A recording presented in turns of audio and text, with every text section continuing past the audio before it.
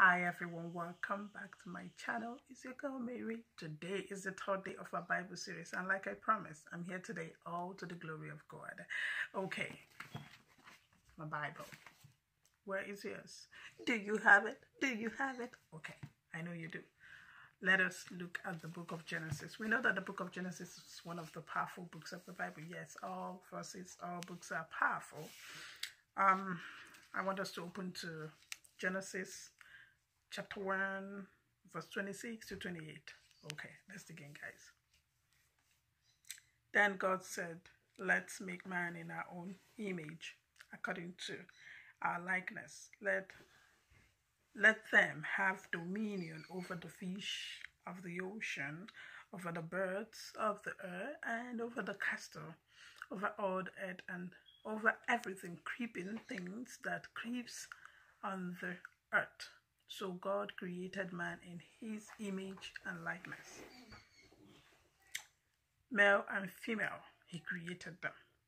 28 says, then God blessed them. And God said to them, be fruitful and multiply. Be fruitful and multiply. Fill the earth and subdue it. Have dominion over the fishes of the sea, over the birds of the air, and over every living thing that moves on the earth. Guys, you would agree with me that when you say you love God, you do not say God right yet.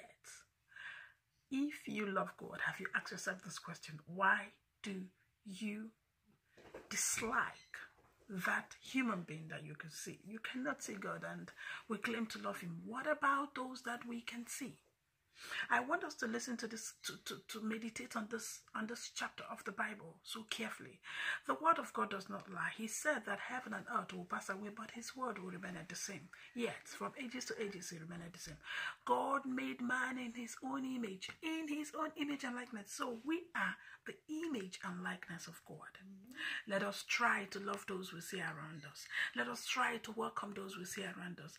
Let us try to see the image of God on those around us. I'm not going to keep us here long. It's a Bible series. It's a short one. I just want us to meditate on this verse. Genesis 1,